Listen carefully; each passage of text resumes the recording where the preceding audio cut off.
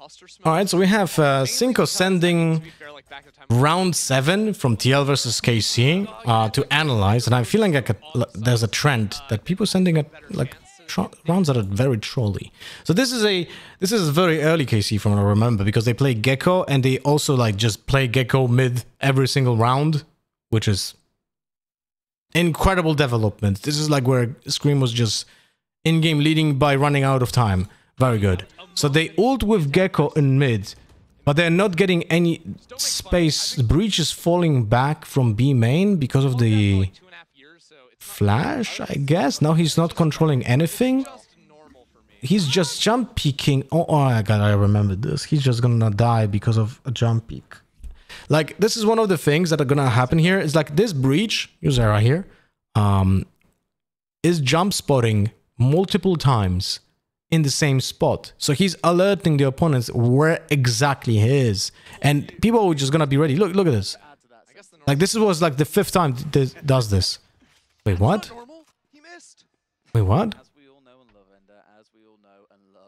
I remember that he hit that shot or something. Anyway, so they know about the breach.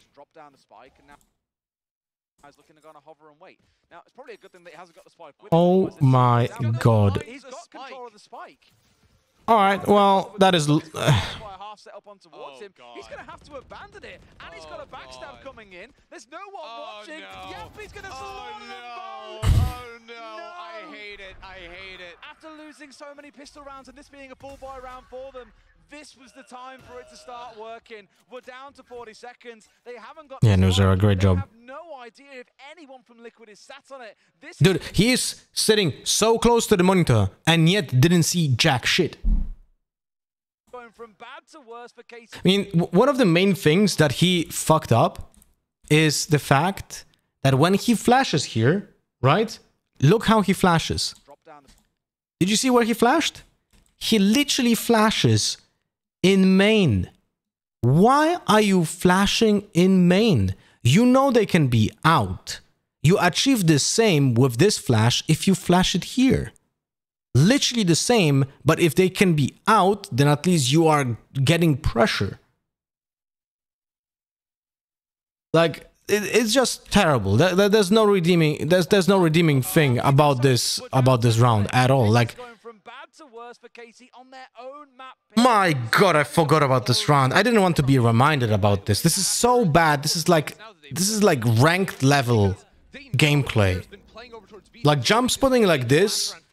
In a game like TS, maybe it will work. Because you don't have util, you don't have anything else. Like, you have util, but, you know, there's a difference in the util between CS and Valorant.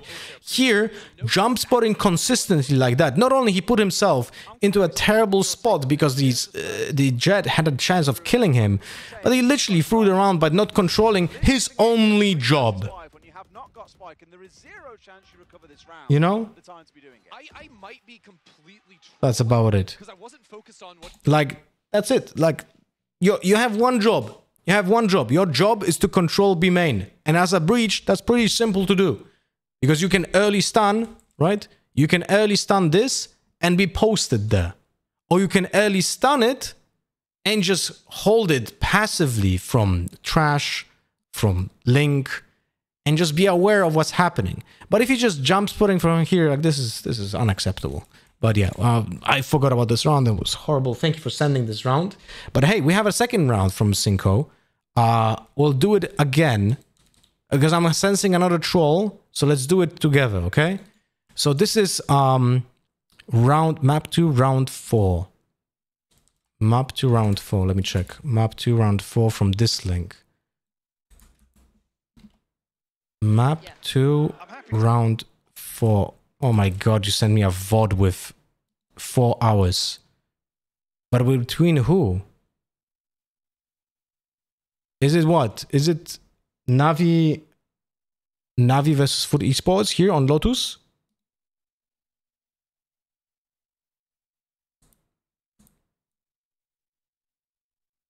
Is this one?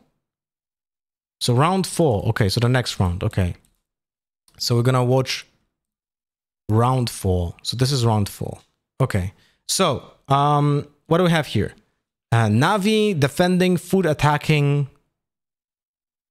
Navi is on a half buy, 2 guardians, 2 sheriffs. Zipan goes for no utility. What? Okay, well that's interesting. Seen that this is on your... already forgot about this match. Alright, let's see. Explain the buy, please. From Navi. I mean, I think Sinat literally forgot to buy a gun.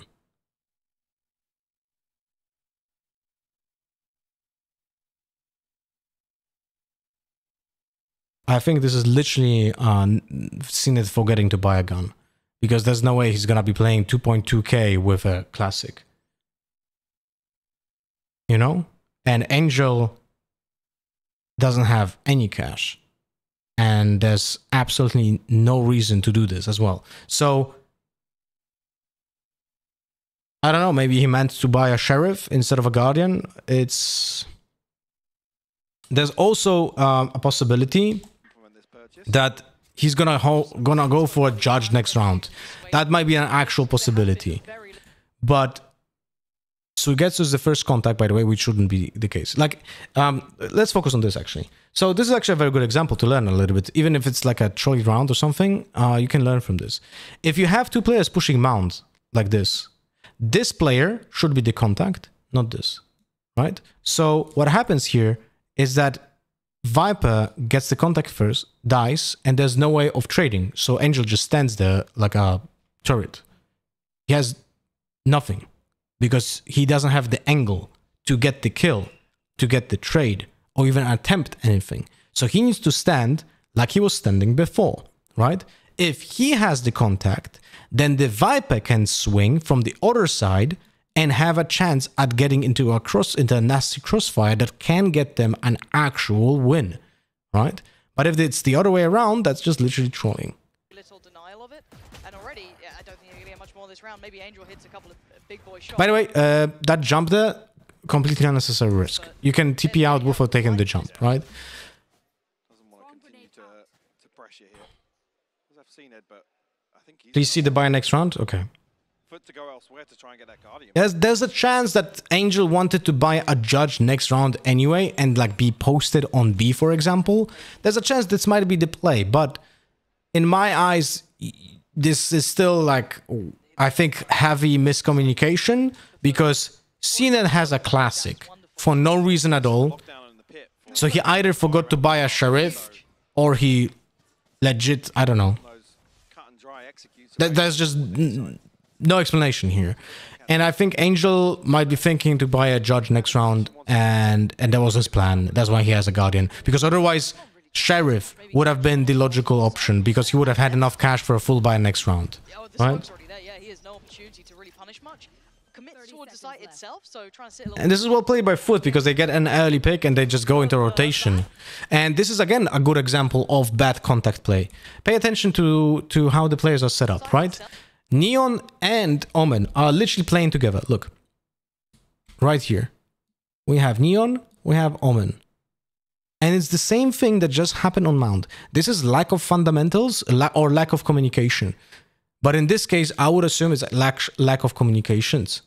Because there's no way that you play it this way if you know what you're trying to achieve. Right? So, in this case, if you're holding it like this, like they're literally holding it right now, Neon is the first contact. So when a player peeks out into this angle, the Omen swings out and then trades, or they don't lose the Neon if he does it fast enough and they get the kill by being a 2v1. But if the Neon is the second contact, then you're trolling because you have to sidestep into your opponent's like good position, because this guy just gets a straight line to this guy, and this guy cannot be traded by this person here, by Neon. So this is literally trolling. Look. This is a very good example. It's literally the opposite positioning from Mount situation, but it's analogical because the peak is from the other...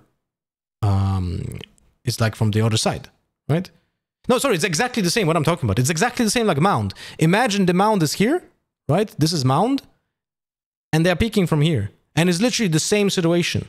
Viper died here, and Angel couldn't trade from here. But if you would play the other way around, and Omen would be in this spot, in here, right? Standing in this position, and then Neon has contact, and Omen just sidesteps, he get easy kills, or they are setting up a 2v1. But he dies first, and then they lose the trades. A little bit of fire in the belly. You've seen it.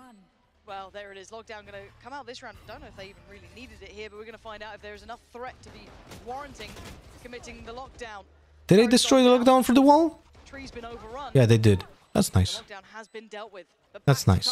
Most likely the Killjoy put it too close, by the way, to the wall. I think that's one thing that Killjoys can actually change. Pay attention to the minimap right now. Because when you put the lockdown too close to the wall, you can see it through the wall. But if you put it a little bit more to your left, closer to the Killjoy position, it doesn't really change anything on sight, right? But it's not going to be visible for this wall. But this is so minimal, it's so niche that it doesn't matter. Like, in most cases, it won't matter. In this case, it mattered, but in most cases, it won't. Tree's been overrun, and the lockdown has been dealt with. But back to task, they still need to deal with this spike. First tap on it, draws out some of that utility. And a captain buying precious seconds here.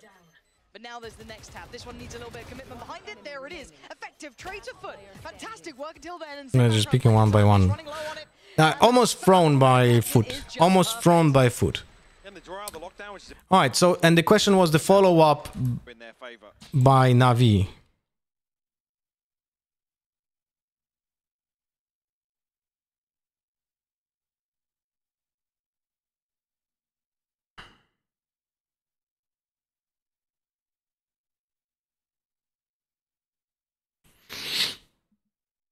I mean, I'm sorry, but there's nothing I can say. There's nothing I can say. There's no excuse for this. There's no excuse for this. Like, there's no way you're playing on defense as an Omen without a second smoke, without a paranoia, because you trolled the last round with a Guardian. I was fully expecting him to go. So he has 3.3k, right? He has 3.3k. That means you can go full armor, Judge, which is 2.850, and you can buy Paranoia and a second smoke. So you have both of those. You still have a deadly gun that you just adjust the way you play, and you can fully support the team with this, right? And then we have CNET, who didn't buy a gun previous round because he went for a almost glass cannon Yoru with one TP that he already used and nothing else. I mean, at this point, if you're choosing to play Yoru and this is your decision making to do this, then you're trolling, because this is literally, you should be playing Jet. Yeah, thank you for sending the trolling rounds. I hope you guys gonna enjoy this breakdown video. I'm getting trolled by sending those rounds. Man, thank you. See you guys around. Bye-bye.